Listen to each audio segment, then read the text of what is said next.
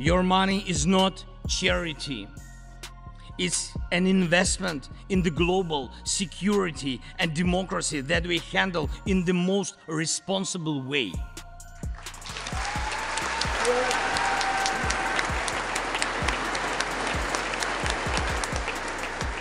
Russia could stop its aggression, really, if it wanted to, but you can speed up our victory.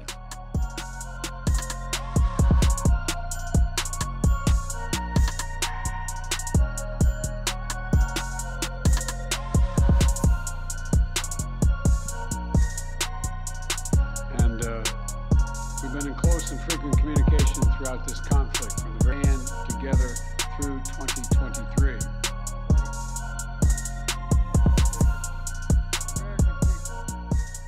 Why don't we just give Ukraine everything there is to give? Well, for two reasons.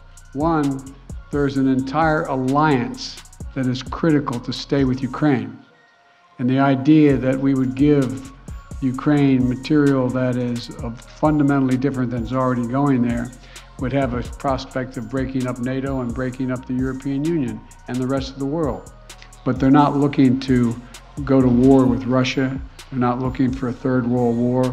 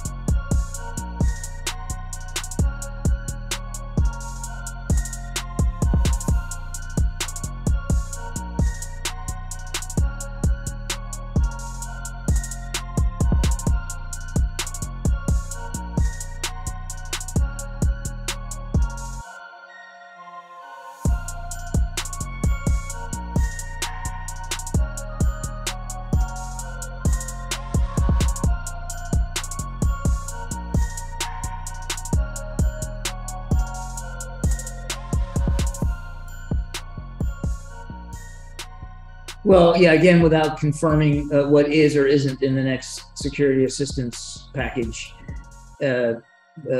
we are going to remain undeterred in helping Ukraine defend itself against these air assaults, these air attacks, which are coming from drones and cruise missiles, Iranian drones and cruise missiles. We're fixated on making sure we can help them with those air defense capabilities. We're working with them in lockstep about what kinds of capabilities are the most appropriate, and that will continue for as long as they remain under assault from the air, as they have been in recent weeks. We will remain committed to helping them defend against those kinds of attacks.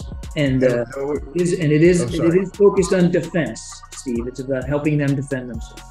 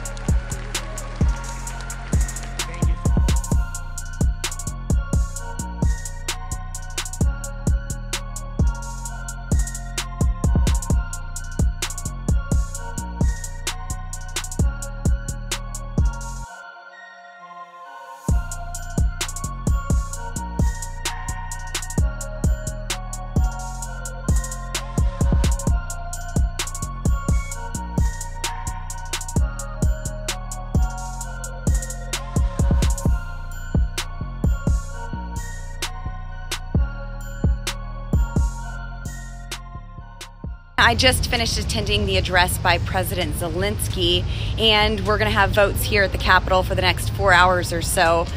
Here's what was clear from tonight. The people of Ukraine are suffering. The war is deadly and horrific, and the carnage has not stopped. Sadly, what I didn't hear tonight was a clear explanation of where the first $50 billion we sent to support their efforts went. Until Congress receives a full audit on where our money has already gone, I will not support sending additional money to this war. President Zelensky is working to protect his country, his border, and his people. I get it. I really just wish our commander-in-chief would do the same right here at home and secure our southern border and protect our people.